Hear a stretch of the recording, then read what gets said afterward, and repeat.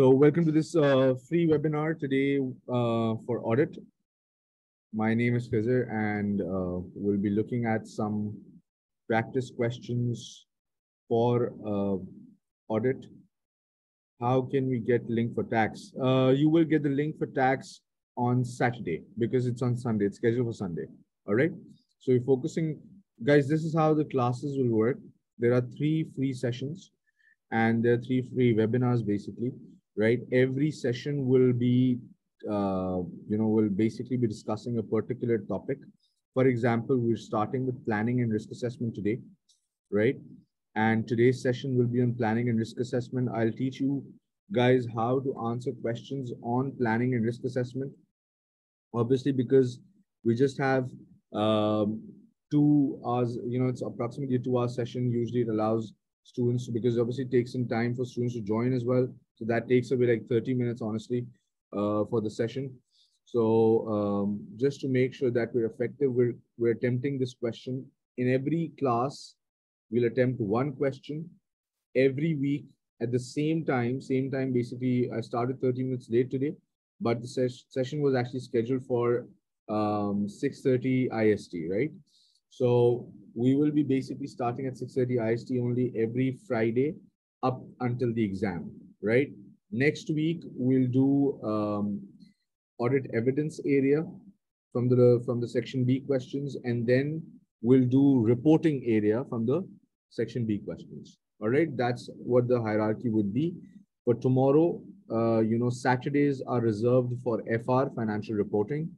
Sundays are reserved for tax. So those who are willing to join for FR and tax, you guys can join tomorrow and day after respectively. And today, like I said, it's all audit, right? Now, as you can see on your screen, you guys have an exam kit question in front of you, right? And the exam kit question basically allows us to capture. Yes, we will be able to do that. Basically, the exam questions allow us to get a feel of how the question will come up in your exam, and we need to make sure that our target is on a few factors before we attempt a question. Even while you're practicing at home or in the exam, right? One thing, guys, your knowledge has to be on point.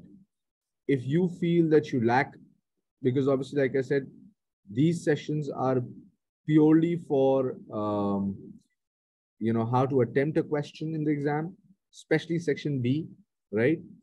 So it's a very restricted, it will give you very restricted knowledge. It doesn't provide you, so I'm not teaching you audit over here. I'm teaching you how to attempt how to attempt a question, right? So the point is, you need to be equipped with your knowledge for audit. If you're not, you need to go back and revise and watch this session as a recorded session. Okay, number 1. Number 2, you guys need to ensure that whatever issues you have, you get it resolved prior to the scheduled session. For example, if there is any particular topic that you feel you're struggling with, try to get it resolved before the sessions that I've scheduled, so that when you sit in the schedule, it's effective for you and you get the most out of it, right? Third thing is that when you're obviously when you're attempting the questions, just make sure that your focus is entirely on what's going down on the screen, and more than that, what I'm telling you that should go down on the should go down on the document, right? Guys, remember one thing: this is a question which has already come up in the exam, so a same question will never appear in the exam again. Probably after 2, 3, 4, 10, 10 years, by the time you'll obviously be probably a member, earning hundreds and thousands of dollars. But the point is that as of now, as of the more recent time, you will not see this question being repeated, but a similar question will definitely come up in the exam. So we have to make sure that we equip ourselves with the right skill to answer questions on these topics. Today's topic, like I said, is planning and risk assessment. right? So we will be focusing on planning and risk assessment today. This is the Kaplan exam kit. And from that, you see it's question number 201, right? The name of the question is speech. Okay. Now, my suggestion to all my students when I teach them, when you practice in class, is always to look at the requirement before you start reading the case. Okay. Before you start reading the case, look at the requirement. Or if you're very eager to read the case because you're already looking at it, just read the background. That's it. Don't start reading the entire case, just read the background, then the requirement, and then come back to the case. Why do I ask you to read the requirement first? Is because, see, the requirement basically sets the scope of the question. If I start reading the case, how do I know that it's regarding planning and risk assessment, for example? In an exam, if I start reading the case, how would I know that the question is regarding planning and risk assessment, right? I would never know that until I've read the requirement. It's always important to read the requirement first so that at least you read the question with a purpose. Okay, all of this information, you don't have to memorize it and take it back home. Okay, it's just for your use in the exam, and that's it. After that, you can forget about it. You don't really need to memorize it and retain this information for a long period of time. It's just for this paper only. That's it, right? So always make sure that you read the question with purpose. Number one. Number two, guys, there are three areas that basically you need to focus on in order to get good marks in your answer. Number one, three key areas, okay? Reading. So let me just zoom in. Reading and processing the information. Okay? Number one, reading and processing the information. Guys, your reading speed and how quickly you process the information that you've read, that's very important. Because if you fail to do that, or if that's your weak point, then you'll definitely struggle. Because I've seen people in the past reading one situation or one case twice or thrice before they actually understand what's going on. If that's the case, you need to improve your reading skills. You need to improve your processing skills, not from, you can't, you can take help of other resources as well. Try reading articles on a daily basis. Try reading news on a daily basis. Try reading storybooks, if you like that, on a daily basis. Just make sure that somehow, through more reading, you basically improve the first thing, reading and processing of the information. Okay. Then second, extracting relevant points as per the requirement. Think about it logically. Are you answering all requirements at once? Are you answering, for example, I don't know what requirements of this question, I don't know the requirements of this question so far, because I just opened up the question and it's been here since you guys can see that I haven't scrolled down, right? The point is, I don't know what the requirements are. If I don't know what the requirements are, my reading of the question of the case has no purpose, because I don't know what I have to answer and I don't know why I'm reading this case. Make sense? So extracting relevant points as per the requirement, that means number one, you need to realize that you're not attempting all requirements at once. You're not attempting part A, B, C, D, whatever number of requirements you have for a given question. You're not attempting all of them at once, right? You will attempt requirement A first, or B first, or C first, whatever it is, right? Whatever hierarchy you feel comfortable with, but you will attempt one requirement at a time. So at least know what that requirement is, so that, like I said, your reading and processing of the information is done with a purpose. Because if you don't do that with a purpose, you're wasting your time. And I'm not even kidding. You can't afford to waste even a single minute in the exam. Every minute, every 30 seconds, every second, I believe, counts. Okay. especially in an exam which is completely theoretical. You just have to like literally type. That's it. Numbers won't matter a lot. Typing, your typing speed should be good enough, by the way. So reading and processing the information, make sure that what you read, what you process is with a purpose, and you cannot do that without having to know the requirement. Okay. Next, very important.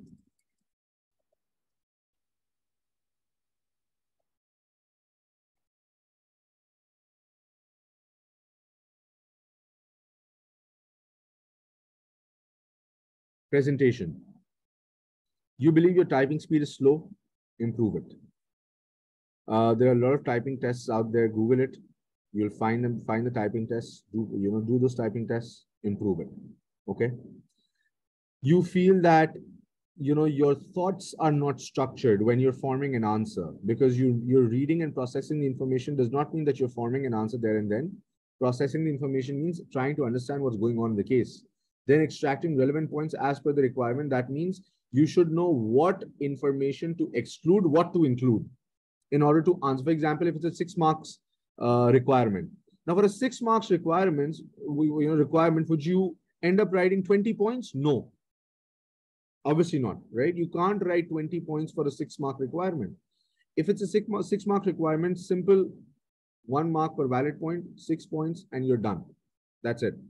If you feel, let's say, if you feel less confident about 1 or 2 of your points, then write 8 points just to be on the safe side. Write 7 points just to be on the safe side, right? But don't waste your time writing more.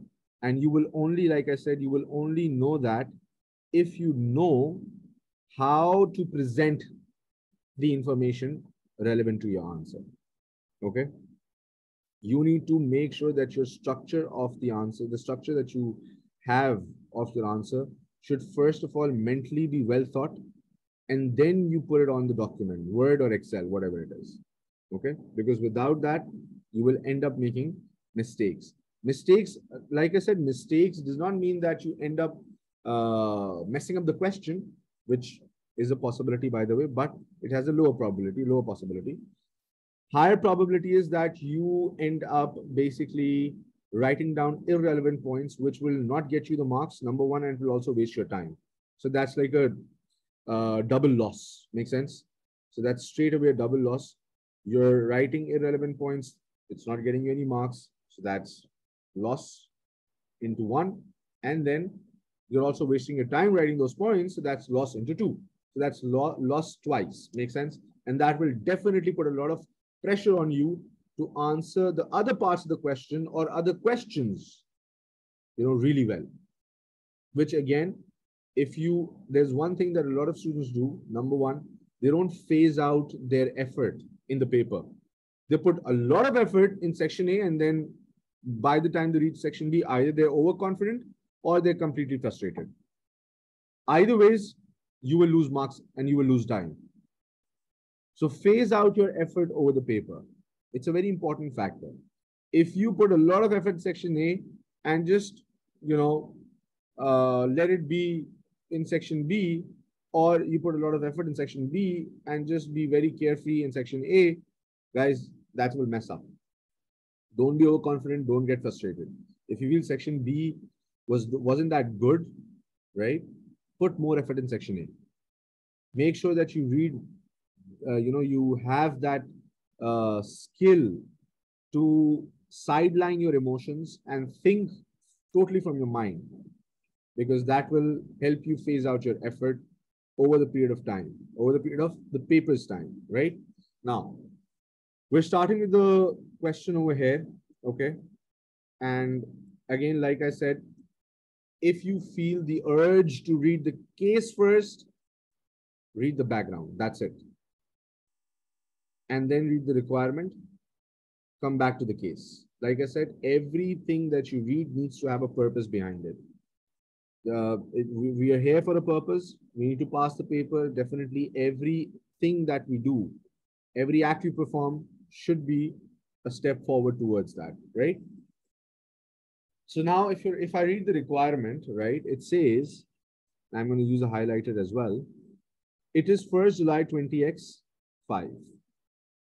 You are an audit supervisor with Apricot and Company and have been assigned to the audit of Peach Company, a soft drinks manufacturer which sells to wholesale customers. So you have a soft drinks manufacturer which sells to wholesale customers. Understanding, you guys know that planning and risk assessment, the most important aspect is to understand what the business is about, understand what your client is about, right? You are currently planning the year-end audit for the year ending. Again, year-end is extremely important. Year ending 31st August 20x5. You will get some questions which will basically state the date after the year end. And in some questions, you'll see that the date is before the year end. So year has not ended yet because it's 1st July today, right? 1st July 20x5. And have received the following notes from the audit engagement partner. Materiality for the draft financial statements has been calculated as 153,000, which is 5% of PBT. Guys, there's a reason why they say material for the draft financial statements, because the financials have not been finalized yet, right? We're still doing the audit.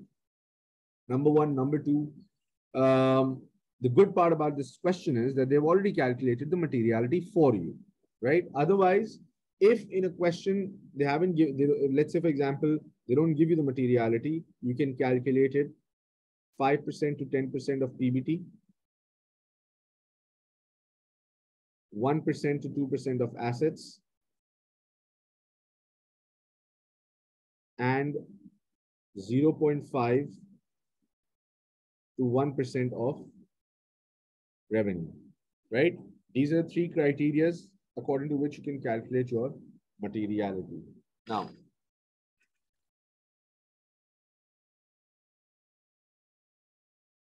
are we done with the background? Yes, we're done.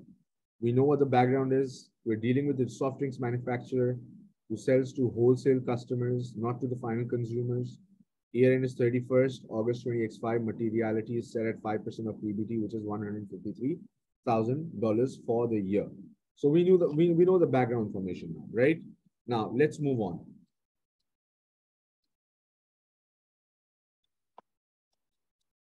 Like I said, today's objective is what?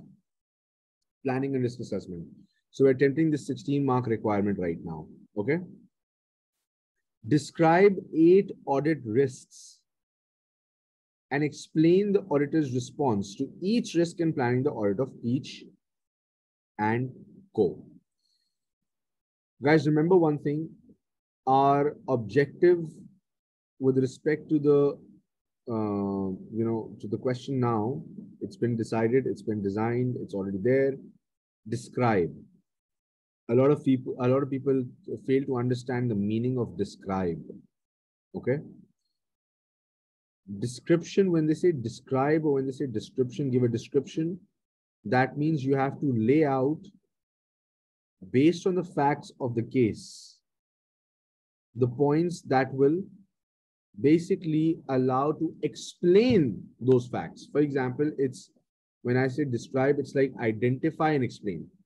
Description or describe can be broken down into 2 aspects: identify and explain. That's what description means. You first identify what the relevant facts of the case are, and based on that, you explain it. And based on the context, you explain it, because the context over here is what? Audit risks. Now imagine how easy it is for us to do this. Why? Because let's try to break this down. You see a 2-column format: audit risk, audit response. Yes. I believe that based on the risks and response, you will get 1 mark for risk, 1 mark for response. That means for every point, you'll get 2 marks. The total questions are 16 marks. 16 divided by 2, 8 points. Minimum. And I would say maximum as well. Minimum, those who are targeting 100% of the question, for them it's minimum. Those who are targeting, from the other angle, then obviously for you it's maximum, right? The point is that, like I said, if there's any point you feel less confident about, try and write another point. Won't take away much of, won't take away much of your time, number one, and it might also add value to your answer. The examiner might give you not extra marks. Obviously, you cannot go beyond 16, but at least recognize your effort for doing that. So a weaker point may be ignored and a better point could be scored. Number one. Number two. Like I said, description means what? First, identify. A lot of people again make mistakes. What mistake? They try to look for some points, points from, I don't know what kind of case. Identification is always from the case. It's an effortless job. I'm not even kidding. It's an effortless job to identify. There is no effort whatsoever in identifying any point. Although, like I said, you need to know the scope of the question in order to identify the right point. And then explain. Yes, when you explain, you basically tell the implications, the consequences of something that has been done or something that has not been done yet. So there would, in a case where it's talking about audit risks, either something wrong would have, they would have already done something wrong, or they would have, created an environment around that transaction, which could allow them to do something wrong, or which could basically make them do something wrong, right? That's one. Second, guys, remember one thing, that the audit risks, you have to realize the scope of the question. Please don't ignore that. Audit risk has such a big scope. Imagine your audit risk is made up of how many things? Inherent. Yeah. So you've got inherent risk multiplied by control risk multiplied by detection risk. That means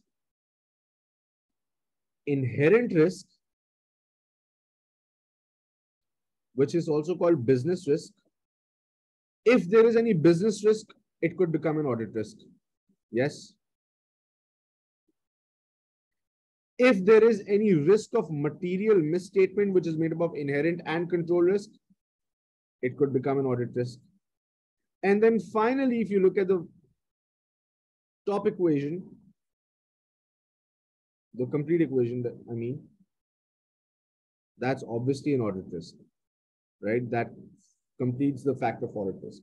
So if you find any weaknesses in the procedures performed by the auditor, that also adds to your audit risk.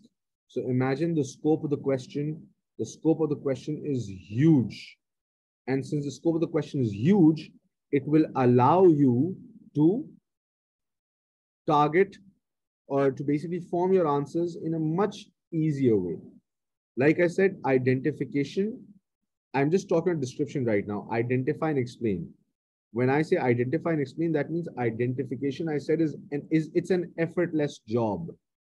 It is directly copy paste, not even in your own words, but copy paste from the case.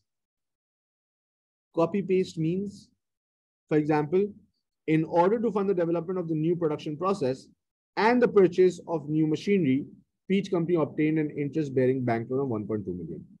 If, let's say, there was any risk over here, which I think we'll read the entire thing and we'll see if there's a risk. But for now, just for the sake of explanation, copy this, paste it as it is. No problem. But how well do you see? Marks are not for identification. Marks are basically the one mark that I've talked about. Marks are for explanation. Okay.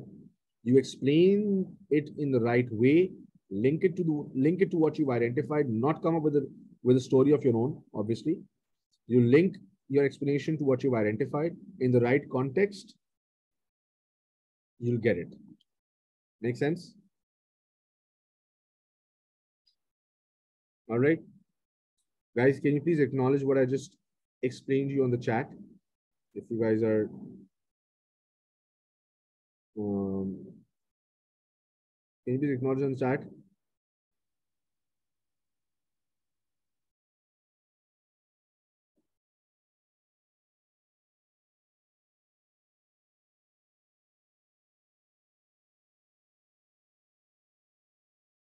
All right, thank you.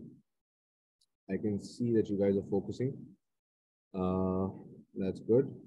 All right. Now, these were these were basically the theoretical aspects of how to come up with the right answer, right? Now let's try and practically apply it. Okay. Our thought process has to be really clear.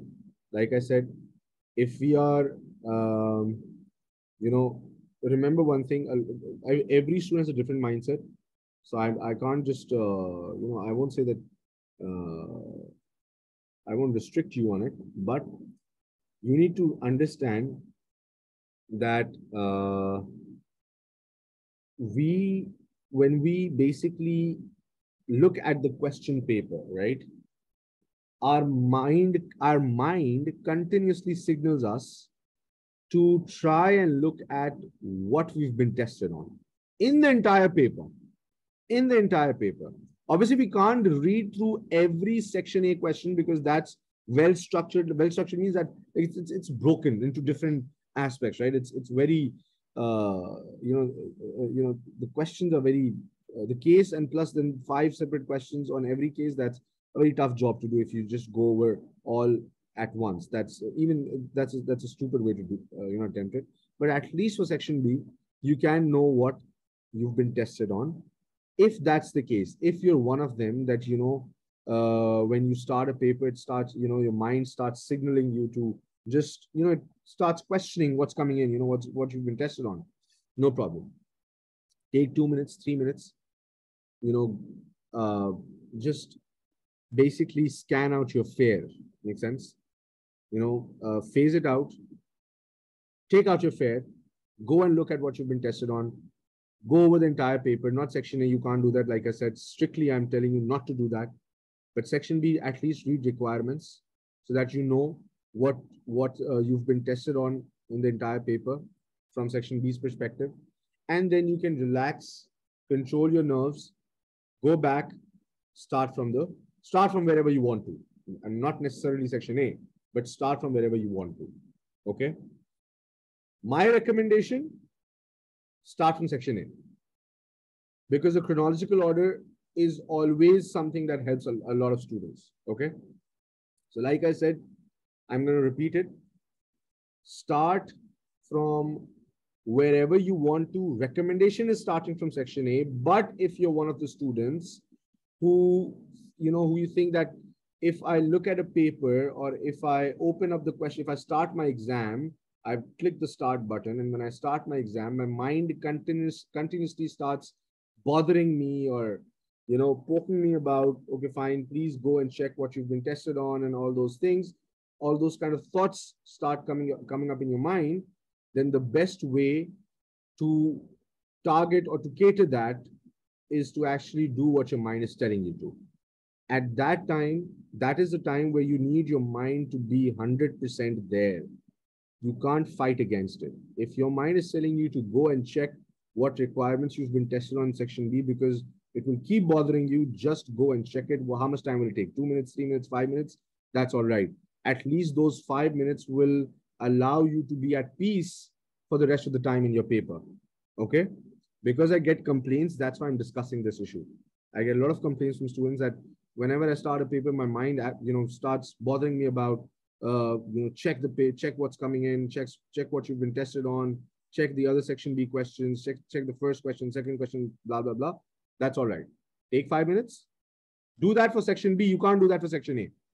All right, because section A, every case has 5 questions, right? So that's a very difficult task for section A. At the end of the day, you have to attempt the entire paper. So if you don't have the nerves to, sit back and just do what you're on right now, just attempt the question that you're on right now, forget about the rest of the paper. That's all right. Take 5 minutes, scan through the paper and come back. No problem. Because like I said, you need your mind to be present 100% at that time for 3.25 hours that you're in the exam hall, right?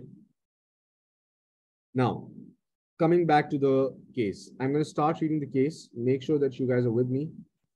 And I'm going to try and dissect it as much as I can. Just a second.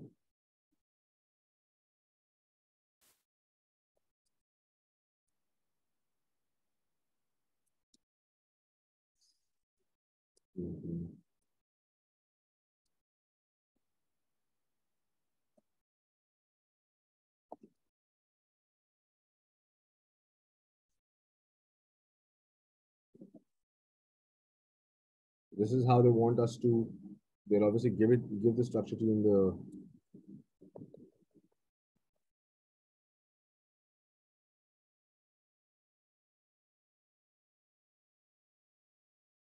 all right, now, we already read the background. 153 materiality, which represents 5% of PBT. Soft drinks manufacturer, selling to wholesale customers. Today is 1st July 20x5. Year end is 31st August 20x5. That much we can retain. That's background information. And I believe it's very important for us to retain that information. Right? Now,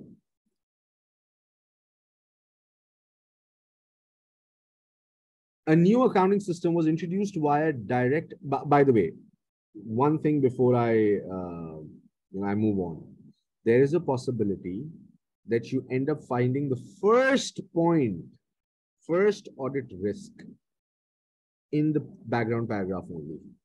There is a possibility that you might end up finding the first risk in the background paragraph only. What could that first risk be? Any idea, guys? Any idea what that first risk could be? New client. Perfect. New audit client. Now, because it's not in the case, so I'm not going to write it in detail, but I'll just tell you how you can capture the marks where there is a new audit client. It will most likely be given to you in the background information only, that it's a new audit client you're dealing with right now. If it's a new audit client, okay, always make sure that you write down the headings of the risk that you are about to put out, right? Why? Because that allows you to separate one point from the other. Number one. Number two, for example, let's say I'm not, like I said, in this situation, in this case, the client is not new. Otherwise, they would have told me. But if it was a new audit client, for that reason, I'm just putting out 2 pointers, 2 universal points. Any idea what those universal points are, though? If it's a new audit client, there are 2 universal points, 2 universal risks. Any idea what those risks are?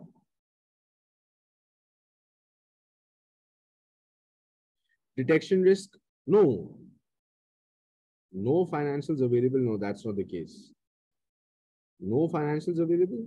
You will have financials available. That's what you're auditing. If the financials are not available, remember, just go back to your notes. Preconditions of audit. If the financials are not available and an applicable financial reporting framework is not available, you can't accept audit. That's a precondition of audit, guys. Okay. Unknown environment. Yes, the right term, like Hussain has said, detection risk because of lack of knowledge of the environment. And there was second one I was looking at, I was trying to look at. Kalpana mentioned opening balance may be misstated. That means there is a risk of opening balances. Okay, exactly. Auditor may not have a clear understanding of the business and its environment, right? So 2 audit risks. If now 2 audit risks means what?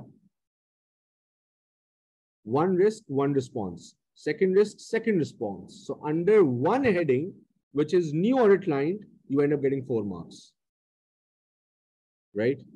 You end up getting 4 marks. 4 out of 16 is what? 25% of the question is already done. Imagine. That's how easy it is. Under one heading only, you get 4 marks. 4 out of 16 is 1/4, which is 25% of the question already done. That's how easy it is. And that's how quick you can be, right? Like I said, practice. Okay. So just putting out these points because it's not relevant to the case, but I'm just going to put it out so that you can use it if you use it for other questions as well. One is the lack of understanding of the business and its environment, right? Because of which detection risk will increase. That's not how you write a point, guys. Like I said, and I'm repeating it again. I don't want anyone to come to me after and just tell me that that the way you've written the first point is very different to the way you've written the second, third, fourth point. Okay, I'm writing this because it's just for your knowledge. It's not from the case. The case is not about a new audit client. Okay, and the opening balance, guys. Remember one thing. I got the right suggestion that the opening balance, there will be an issue with the opening balance, but you can't right now, with the knowledge that the case has given you, you can't say if it's overstated or understated. Okay? So don't use these terms. Yes, misstated. Exactly. Right now, you don't have enough knowledge to declare a balance as an overstatement or an understatement. Okay? The case hasn't given you that knowledge. The case hasn't given you that information, sorry. Okay? Because you don't have that information, you can't state whether it's over or under. You just simply say that it's misstated. So there is a probability that the opening balance, now, choice of words. If I use will be misstated, that's entirely wrong. Okay? Opening balance, when you talk about a potential, a probability, you say may be misstated, right? Because like I said, you don't have enough information in the case for it, you don't have enough information in the case for you to establish that it actually is misstated, right? Yeah, exactly. Could be misstated or it may be misstated.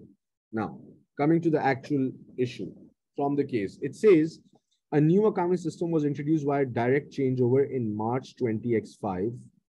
Direct changeover basically refers to a new system is implemented and the data is transferred directly to the new system.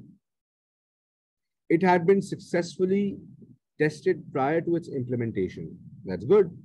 And management had such confidence in the new system that they did not consider it necessary to undertake further testing after implementation. That means pre-implementation testing has been done. Yes, that's good. That should be.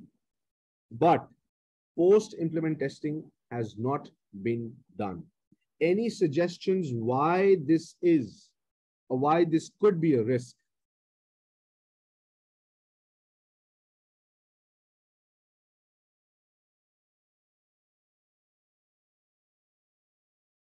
Any suggestion, guys? First of all, my issue is, again, a lot of people also, I get questions, what should be the heading? What do you mean, what should be the heading? Like I said, identification is from the case. It's 100% from the case. You don't have to come up with even a single word of your own, okay? Everything, every point you identify, not explain, identify is from the case, okay? So now, the first point is like mentioned in the chat, new accounting system. I know that there is a problem with this new accounting system, right? But will a lot of students I see and when I check the answers, they are very fast at reaching conclusions. You can't just conclude that there's something wrong. You need to reflect. You have to see the words you choose reflect what you're thinking. Okay? So now, you would say that, first of all, like I said, identification is the criteria. Okay, so a new accounting system, a new accounting system was introduced. Doesn't really matter if I write via direct changeover or not, because that's not where the risk is, right? In March 20X5, which is within our current year, by the way, right? And I use the term post-implementation, if you remember. I just use the term what? Post-implementation. A new accounting system was introduced in March 20X5, which was only tested pre-implementation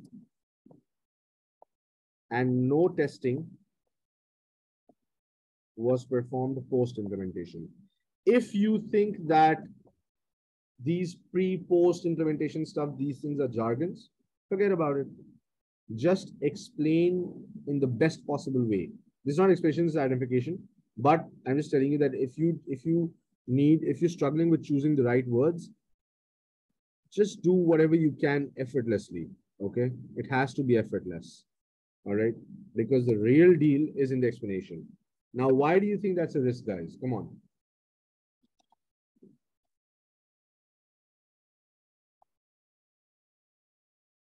Any idea why it's a risk?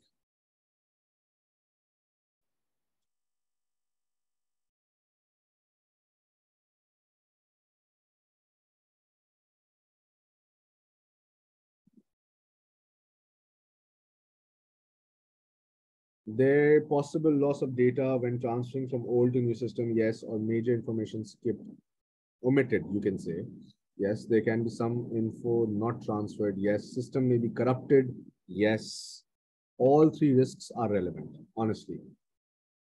Number one, loss of data. Okay, that means data migration. It's called, the term is data migration, right? There's a possibility that your data, exactly, can it corrupt? Can it corrupt master file? Yes, if you want to be so specific, it can. Obviously, it can. Anything can happen. It's a new system, right? It's not been tested post implementation, so anything can happen. So that's also right. Opening balance on new countries could be, yes, that's also right, Kevin. Opening balance issues could also be there. Like I said, these are all possible risks. Loss of information 100% can be there. So these are all possible risks. I'm going to draft a few. For me, two most relevant risks, I feel, because I've practically seen changeover happening. So I know that there are two possible risks. One, because of poor data migration techniques, you could see loss of data. And second, that it could lead to omission of balances, including the opening balance. So there's a process flow. There's a process flow to the information, right? So there is a risk. Why it's in bold? There is a risk.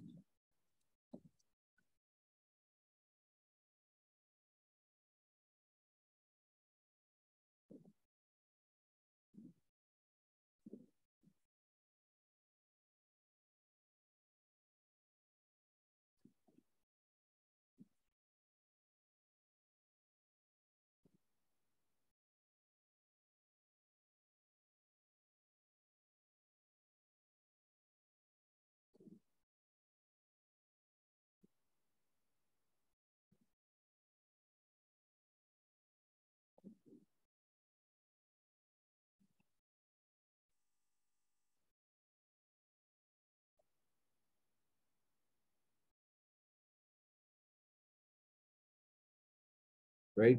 Now, how would I respond to this?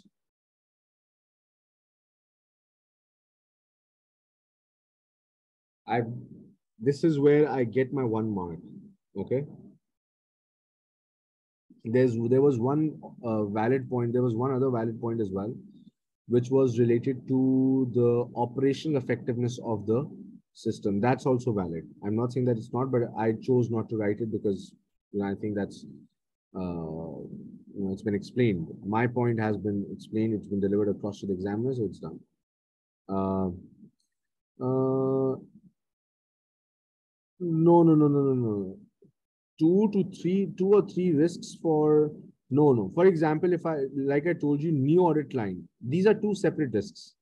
Each risk identified and explained will get me a mark, and then its response will get me another mark. So that's 2 marks. So for this, for example, one heading, two risks, that's actually getting me 4 marks. Make sense? That's why I said 25% of the paper, 25% of the requirement has already been attempted. It's done with, right? Guys, any suggestions on the response to this? How would you respond to it?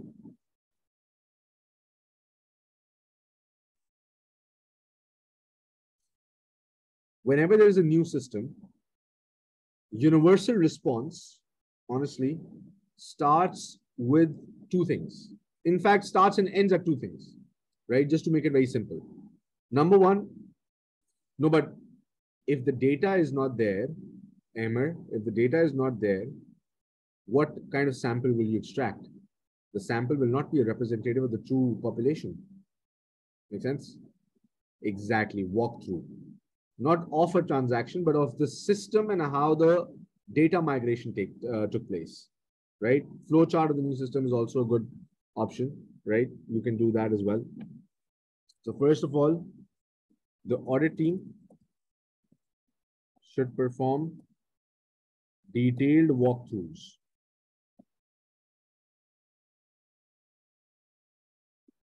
of the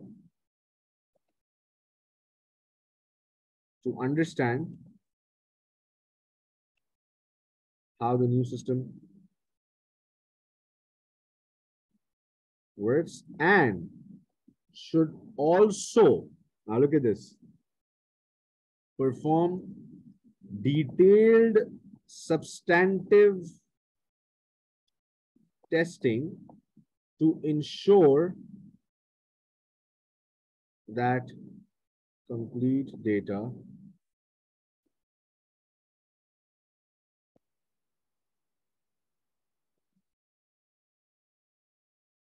without any loss. Make sense? Now, it's not just about, you can say that to ensure that complete and accurate data. One factor is complete. That means I want all ledgers to be migrated to the new system. Then I want all ledgers with the right balances to be migrated to the system. What if the balance is there? But instead of, look at this, what if the balance is there? The opening balance in the old system of payables ledger was, let's say, 58.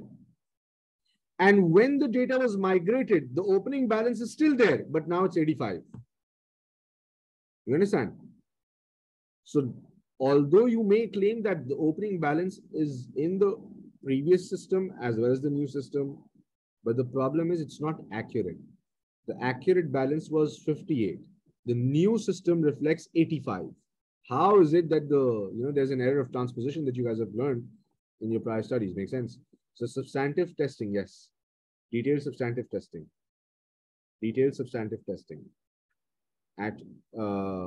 Substantive testing basically refers to performing detailed testing as a whole of the system. Make sense?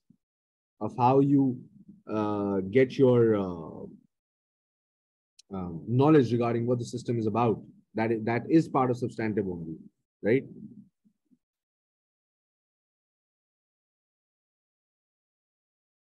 Now, next.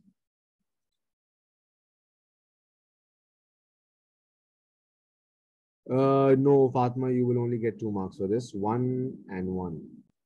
That's 2 marks. All right. 4 marks were for, 4 marks were for this, where I had 2 separate risks identified and 2 separate responses to each of the risks. Okay. So you can say that if you want to split it, that's 1 mark for explanation, half a mark for identification, half a mark for explanation, right? But I usually, because I understand how the student's mind work, I will always say that this identification has no marks. Just assume that this identification has no marks. Explanation has 1 mark. So the entire burden is on explanation. And since the entire burden is on explanation, you will definitely try to identify the right point in order to make sure that your explanation is also right. Get it? That's the logic. Now, the next point says Peach Company has been developing a new production process, which will help to reduce sugar in its drinks by 50%. Amazing. Development commenced on 1st November 2024. To 1st November 2024 is within the year, right? Because our year started on 1st September 2024. So that's within the year. And the total amount capitalized was 0.8 million, which is definitely material, right? Because materiality was calculated as 153,000 only. On 1st May 2025, the Food Safety Authority approved the process and production of the new reduced sugar soft drinks commenced. When did it commence? On the 1st of May, right? Now, this is where you will definitely apply. There are multiple risks over here. Okay. But like I said, I will not force you to think that one paragraph could have multiple risks. I would want you to move on with the process. So I'll obviously do what I expect my students to do in the exam. I will just identify one best risk over here, and that's it. Now, this is where your accounting knowledge also comes in. Okay. Your accounting knowledge with respect to any idea what it is, guys? Incorrect classification of expenditure between research and development leading to overstatement of NC and profits. Good. This is completely related to development costs as per IAS. You don't need to, guys. You don't get any marks for mentioning the number and the name of the accounting or auditing standard. There are no marks whatsoever. If someone asks you to act smart, only act smart where you get marks, guys. Come on. Why would you waste your mind at something that will not get you the marks? Mentioning the number and the name of the accounting or auditing standards does not get you the marks. There's a higher chance that you might end up putting the wrong name and number, or the right number and the wrong name, or the right name and the wrong number. Make sense? So don't do that. Don't take that risk. It's not worth it. I'm coming to that. I'm coming to how it could be a risk. Guys, again, okay, one more thing, sorry. You also have to understand that the risks we are talking about, risk means something that could potentially go wrong. Does not mean that it has already gone wrong. Do you understand what I'm trying to say? Something that has already gone wrong, something that has already been misstated, is not a risk anymore. It's a loss. Something that has already been misstated, it's an error. It's fraud. It's already done. Risk is something that could potentially go wrong. Okay? So again, it also allows us to redefine, I would say, the scope of the question. If something has already gone wrong, clear-cut marks for it. Literally, not even kidding, crystal clear marks for it. Just identify, explain, and move on with an appropriate response, obviously. The difficulty is where you have to identify something that could potentially go wrong. Okay? 0.8 million basically is 800,000. 0.8 million translates to 800,000. Right? This amount, it says total amount capitalized was 0.8 million. Yes? And the development commenced on 1st November 20x4. So there is a development criteria as per, yes, Sufyan, the webinar is being recorded. You'll get the recording after once it ends. Now, the point is, like I said, you commenced your development on 1st November 20x4. The problem is that the development has a certain criteria, as per I-38, there are certain criteria you have to satisfy in order for you to capitalize the cost. One of them is your ability, legal, financial, operational ability to actually use this formula or this process, or either use it or sell it. The problem is, before 1st May 20x5, before the Food Safety Authority approved the process, you cannot claim of having the ability to do it. You didn't have the legal ability to use this process or to sell this process to someone else, license it out. You didn't have that ability because the Food Safety Authority did not approve it. Make sense? Approval, Food Safety Authority is what? It's a legal body, right? Without legal authorization, although you're developing the process, you're developing the new production process, I agree, no problem in that. But as per the criteria, if you don't have the the ability, although the intention is there, the technical feasibility is there, financial viability is there, Expected future economic benefits could be there, right? Cost can be reliably measured. All conditions are there, but the ability, that's in the question, right? That's what we have to bring into question. Like I said, does not necessarily mean that it's wrong. Okay, it does not necessarily mean that it's wrong. We just have to ensure that um, you know the risks are catered for. Okay, we catered to the risks. Okay, now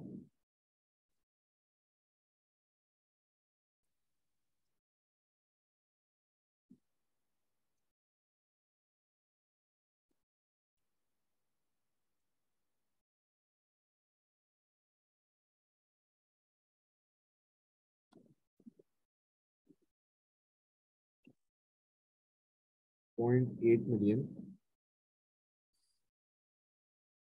0.8 million was capitalized despite the fact that the Food Safety Authority approved the process on 1st of May 2025. Now, you might think that this is a very lengthy way to identify it and there's a shorter way. If you have a shorter way, do that. I would want my examiner to know that I have the capacity or the capability to explain and not explain, basically to identify with the right connection. What if I said development commenced on 1st November 2024 and the total amount of $0.8 million, which is material? That's it. How's your mind working? You need to tell that to the examiner. How are you connecting the dots? Tell that to the examiner. I'm connecting this to when the Food Safety Authority approved it. And based on that, I'll build up my explanation. Do you guys understand?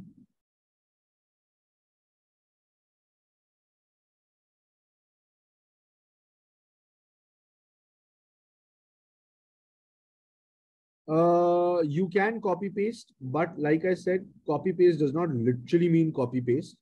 Like highlight and then Control C, Control V. Don't do that. Just try to make sure copy paste means that take all the facts from the case. That's it. That is what I meant by copy paste, basically. Take all the facts from the case. You don't have to write anything from your own understanding. Okay.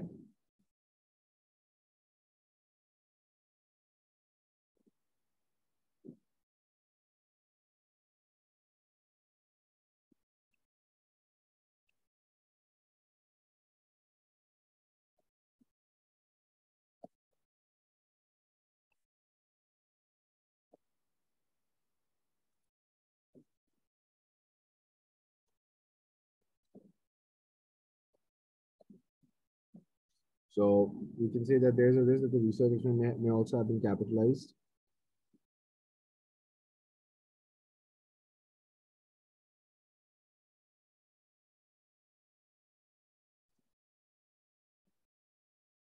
To be capitalized.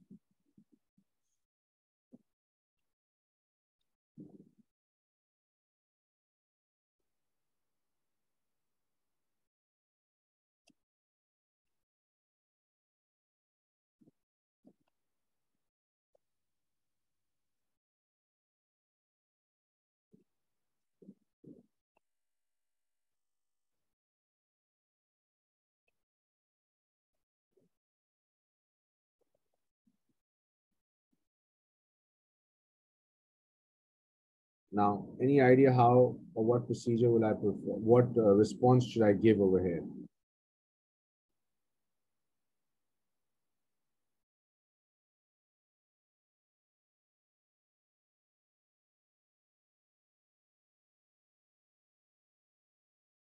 Any idea, guys?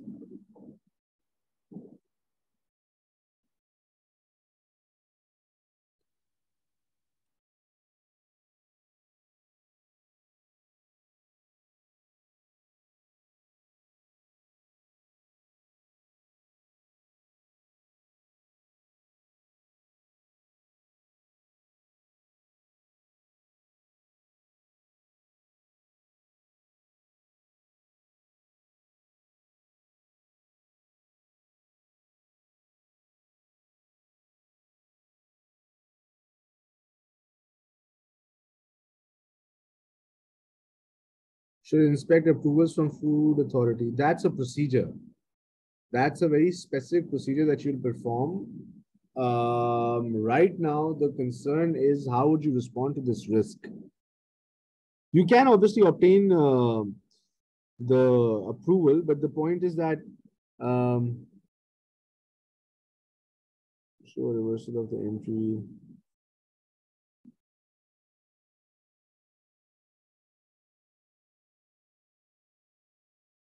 Okay. All right. Your suggestions are, I think that these are good suggestions. And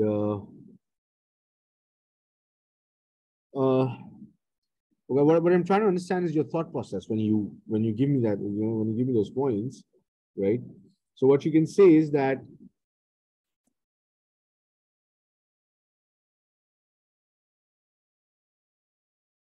very simple. Like I said, I'm going to make sure that we keep it simple, right? So obtain the breakdown of the costs capitalized and ensure it is in line with the accounting policy of the management and you can say in line with the accounting management and the accounting standard, right? So obtain the breakdown of the cost capitalized and ensure it is in line with the accounting policy, not of the management, set by the management, set by the management and the accounting standard. And obviously, this will help us understand what? Whether the right costs have been capitalized or not. Make sense?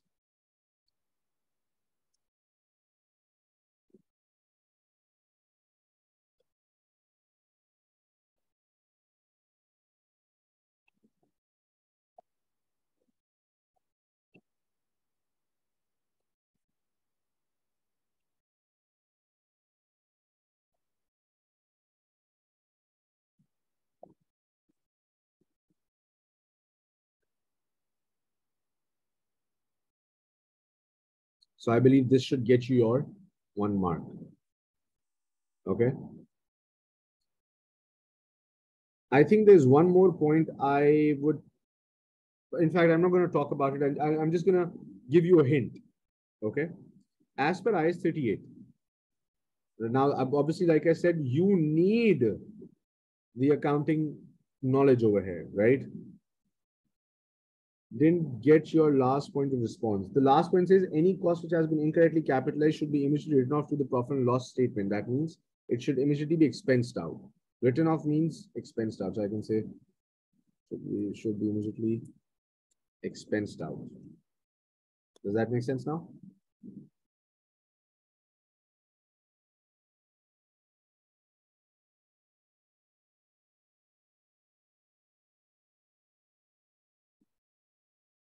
Guys, does that make sense?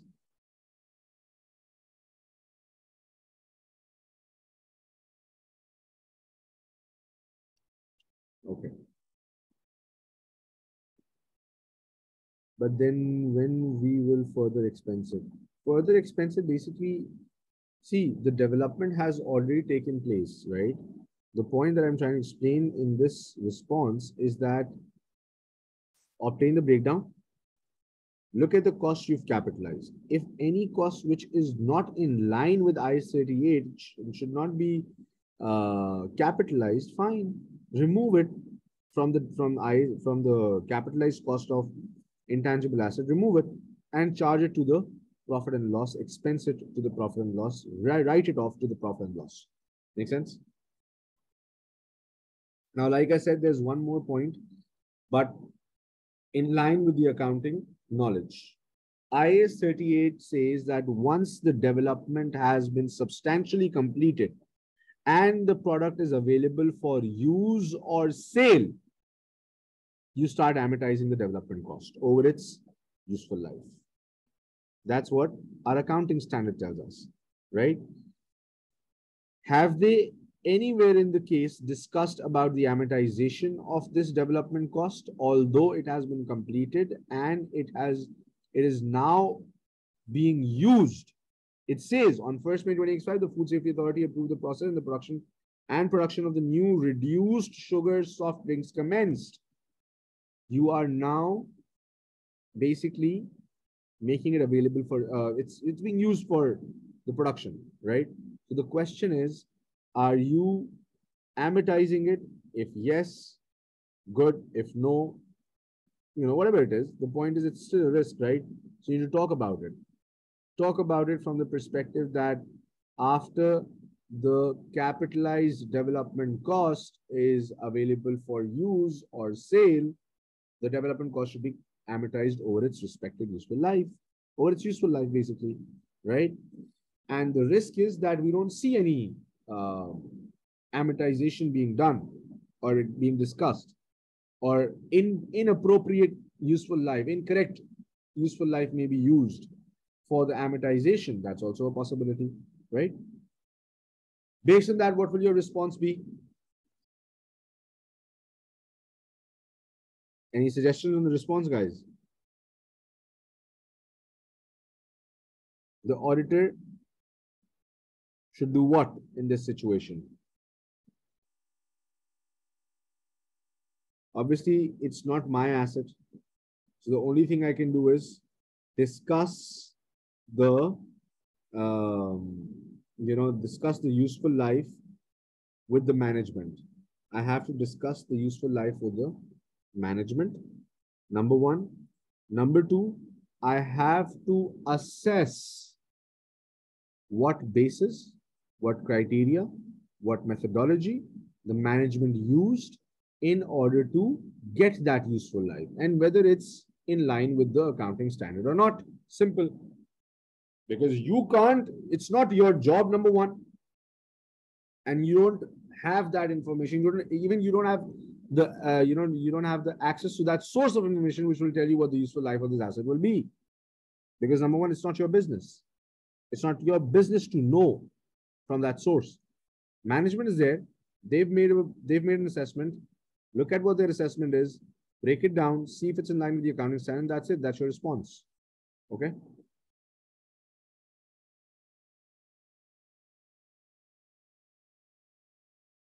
Next. It says Peach Company has inventories of high sugar drinks costing 227,000. Guys, if you have that skill to connect different points of a case, you'll always end up presenting good answers. We just discussed that these guys have introduced a new production process that is reducing 50% of the sugar content in the drink. Now, what are they telling us? Peach Company has inventories of high sugar drinks costing $227,000. That's material. That is material, guys. That's material. How do I know it's material? Because my materiality has been set at $153,000. So that's material.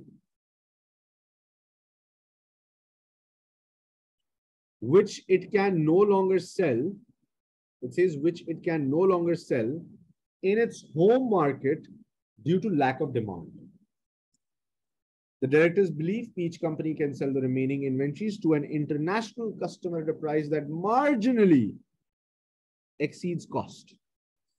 But Peach Company will be responsible for all costs relating to the delivery and shipping of the drinks. Another accounting standard, IAS 2, inventories, lower of cost, or NRV. NRV is selling price minus cost to sell. Tomorrow when we do the FR, tomorrow when we have session of FR, you'll know that there's a lot of accounting standard knowledge that is implemented over here, right? So the problem over here, that my concern over here is the risk of inventory and its valuation. I hope that makes sense, right? So the criteria over here, or the issue over here is, I would rather put out a heading of inventory valuation.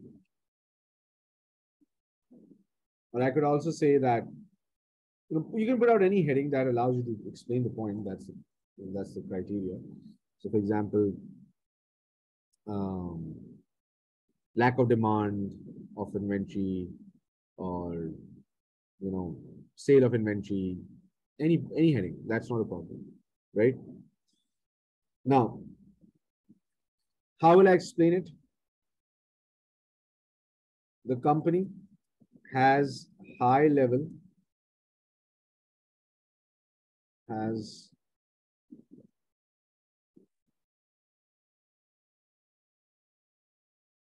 you can write down the worth as well, just to ensure that the examiner knows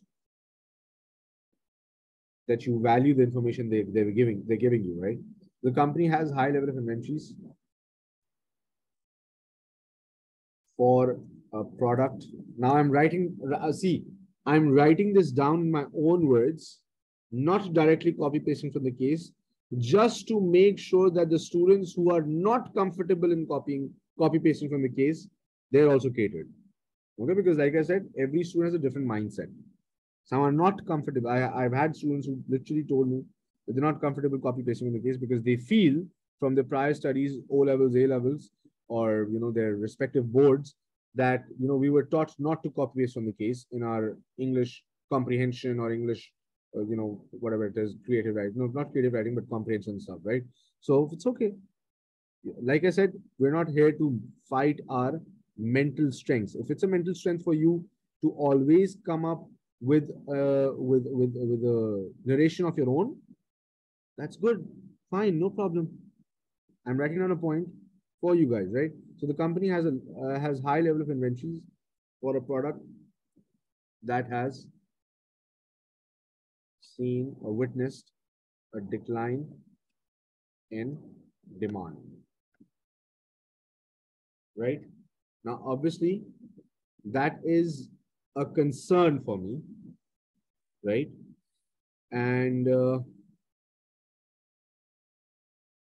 directors believe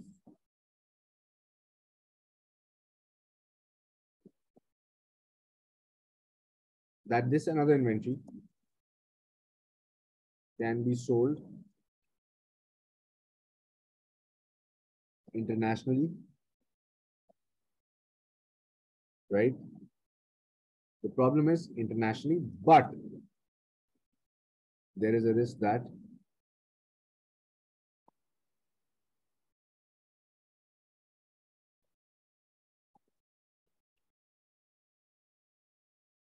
as now, if you see, guys, remember one thing. I'm not trying to confuse you over here. In all the previous points, you can see identification, risk, identification, risk. This point, the way I'm structuring it is for the students who feel comfortable in, you can say that in their own language and in their own explanation, in their own narration. It's for them. Okay. For those who are more comfortable with this structure, go ahead and write an answer like this. No problem. Right? I have to cater the audience, not just one specific type of audience, but everyone, right? So directors believe that this inventory can be sold nationally, but there's a risk that NRV will be lower than the cost as the selling price is, you can say that marginally exceeds the cost, right? Selling price marginally exceeds the cost. And who will bear the transportation cost?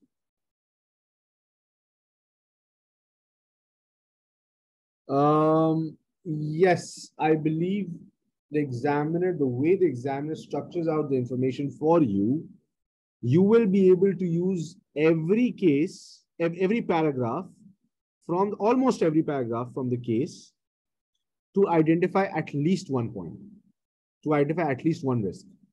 For example, in the previous paragraph, development, right? I identified two risks. Although I just mentioned one because I told you that you can come up with the, I don't want to force it, right? I identified two risks. One was related to the wrong capitalization, potentially wrong capitalization. And the second one was related to incorrect amortization based on incorrect useful life. So similarly, well, if let's say the client is new, you can always come up with 2 points. The thing is that from a paragraph, they've structured out, every paragraph contains new information. And new information brings in a new risk. At least one, right?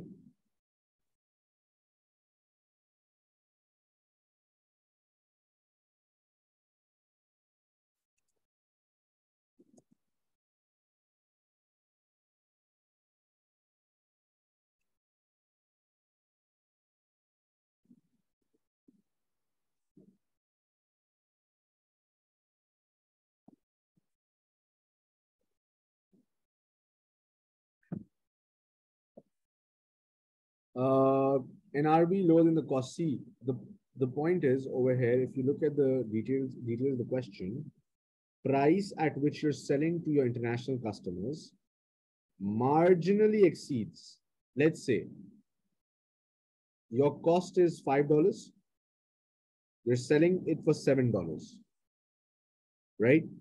You charge a customer $7, your cost of production is $5.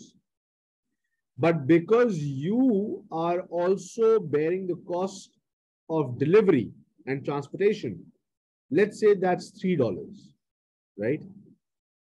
NRV is price minus cost to sell and cost to convert.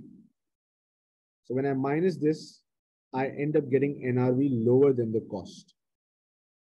That is what it means by NRV being lower than the cost, right? So you can obviously, like I said, I've used statements from the case.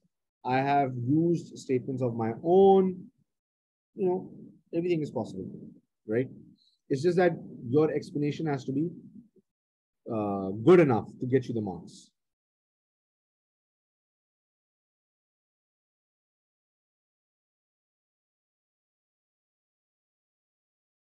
Okay. Now, these are guys, these are a few points, obviously, because unfortunately we started late. So I'll be able to cater a few points, and I'll obviously tell you what other paragraphs, the risks that other paragraphs entail, right? And on that note, we'll end the session after this point, because I'm getting messages that other students got other classes as well. Although the session is being recorded, in the next session that we'll have, which is next Friday, I'll be giving in. We'll try to extend that session so that we can cater. We'll start early. We'll cater this, and we'll do the audit evidence part, right? Because obviously now I've started getting messages that we're leaving because we've got other sessions to attend. That's all right. How would I cater the? How would I come up with a response for this? Any idea? Like, what should I respond as an auditor, right? So over here, I've mentioned the directors believe that this inventory can be sold internationally, but there's a risk that NRV will be lower than the cost as selling price marginally exceeds the cost. And you can finally conclude also, you can add to this, as a result, the closing inventory may be the closing inventory and gross profit. Okay. What is your suggestion on the response?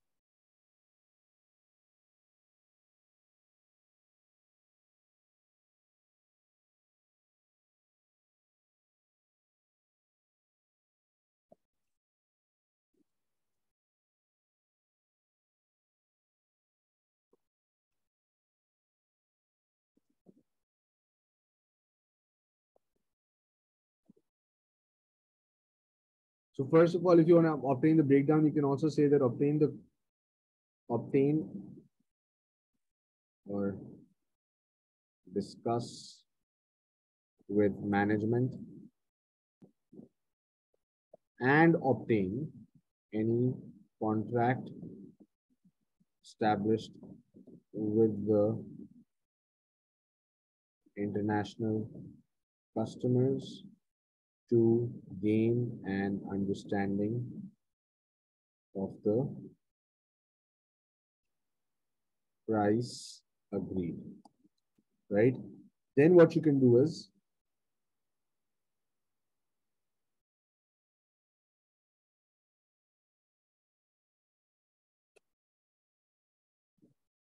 obtain the breakdown of the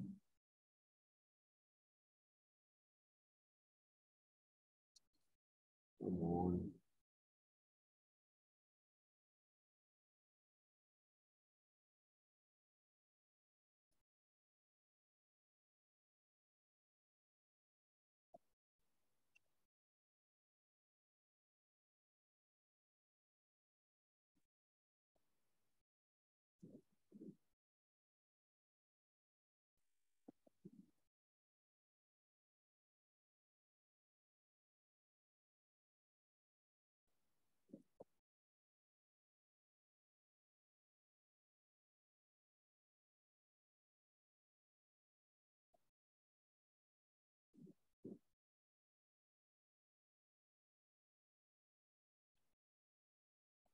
I'm writing in a lot of detail because there's explanation of an accounting standard. You don't need to write this in this much detail. It's just for your learning, basically, right?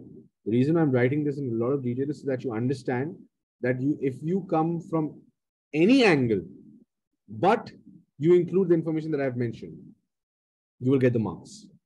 Okay? You can come from any angle you want to, making sure that this information that I've given out over here is in your answer, you'll get the marks. Okay?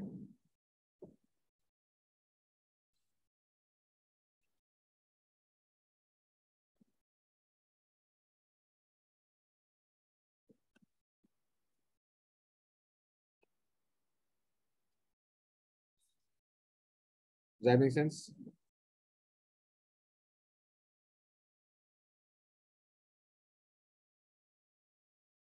Guys, any questions that you might have? Now, what I have done in the past as well, and it's been helpful for my students. You see 1, 2, 3, and 4. 4 paragraphs, right? Those who are interested, you can write, because obviously we're on this case right now. I don't want you to start a new case right now. We're on this case. Try and identify how many points have we identified. 1, 2, 3. I will count that as 2 points because one was related to this and the other one that I mentioned was, I'm just going to mention it over here, was related to amortization. Okay. So 1, 2, 3, 4.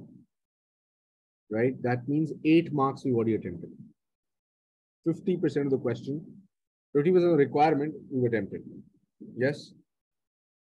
The remaining 4 points, I want you guys to come up with it and send me your answers so that I can check. Those who want, this is only for those who want a review on their answers and their writing style. Okay, because we're already on this case, I don't want you to start a new case. Just stick to this case and we will, I'm going to mark your answers with respect to this case, right? Like I said, one paragraph can have multiple risks as well. So don't shy away. If you feel that a paragraph can give you 2 good points, write it. Don't shy away from it. Okay. Any questions, guys?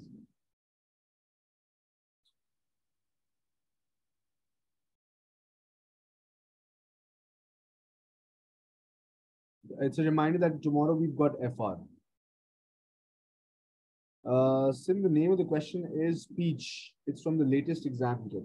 I'll send it on the group. On the WhatsApp group that we have, I'll send it over there, okay?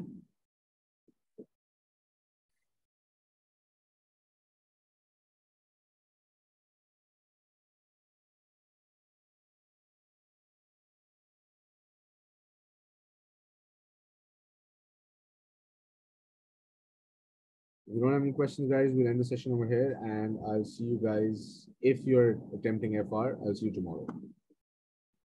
For audit, we're gonna have our next session next Friday. Okay, just make sure that you stay connected. If you have any issues, my number is on the group. You can WhatsApp me. You can ask me. I'll guide you over a voice note. It's much easier, right? I can't take calls because this is a very busy season.